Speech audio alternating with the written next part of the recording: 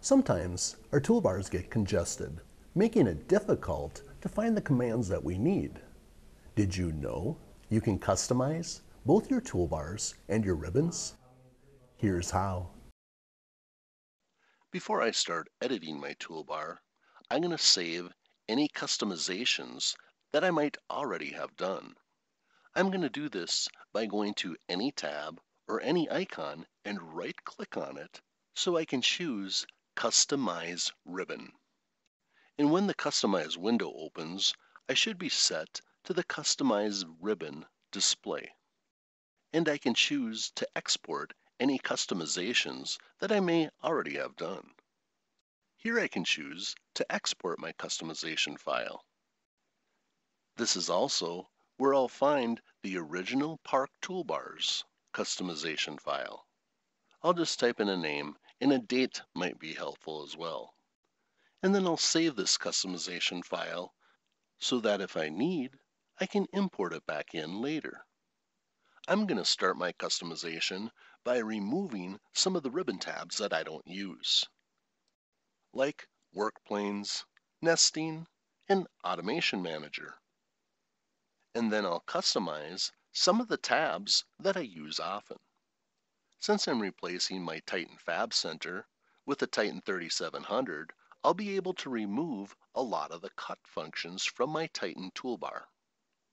And that'll help make the icons that I use larger because they won't be so congested. And I'll also have room to add in other icons that I use when programming my Titan. And you can do the same with your SaberJet tab as well. I've already created profiles for my Titan 3700 and my SaberJet XP, and I've deleted the Titan Fab Center. And even though I've deleted it, all the cut functions from the Fab Center still exist. I'll start my customization by right-clicking on any existing icon or tab, and then I'll select Customize Ribbon, which will open a Customize window. And on the right side of this window, we see a Main Tabs display. So I'm going to turn off or uncheck the tabs that I don't use. The first one was Work Planes, and then Nesting, and Automation Manager.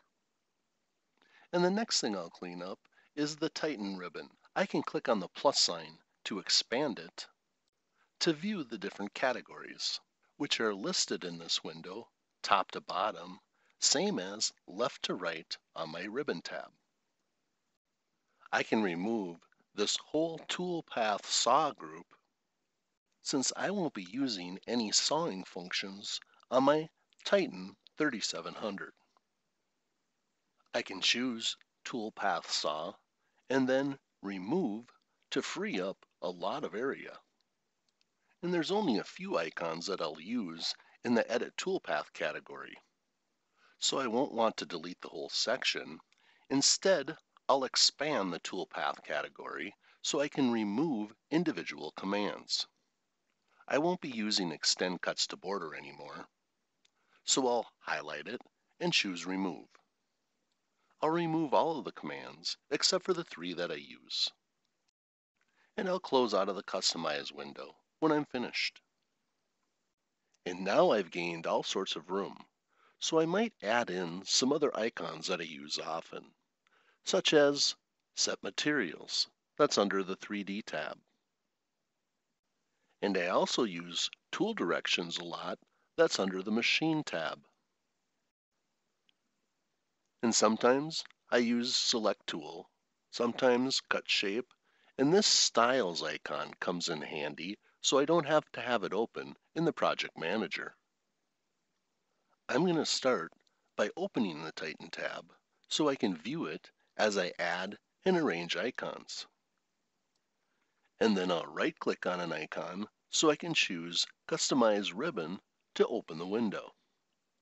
Now I'll scroll through the main tabs to find Titan, and then I'll expand it so I can see all the groups. I'm going to make a new group for the programming icons that I'm going to add in. So I'll pick the Titan tab, and then I can choose the New Group button. And I'd like to rename this group by clicking on the button, and maybe I'll name it Programming.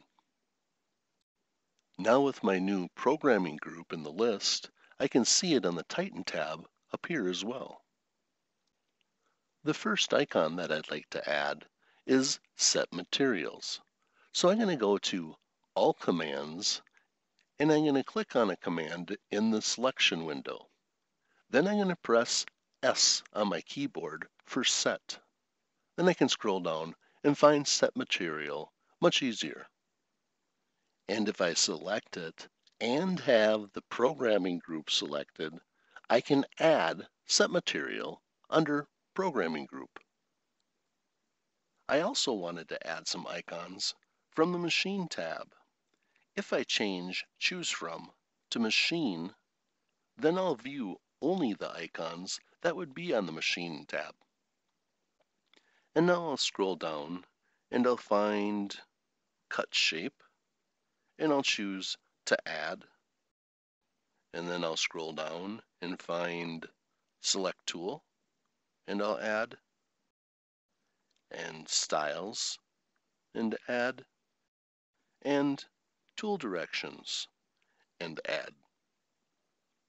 And now, after adding all my icons into my group, I'd like to take the whole Programming group and move it over here after the Settings group. I can do this by choosing the Programming group and then using the arrow up until it's right below Settings, which is also to the right of the Settings group.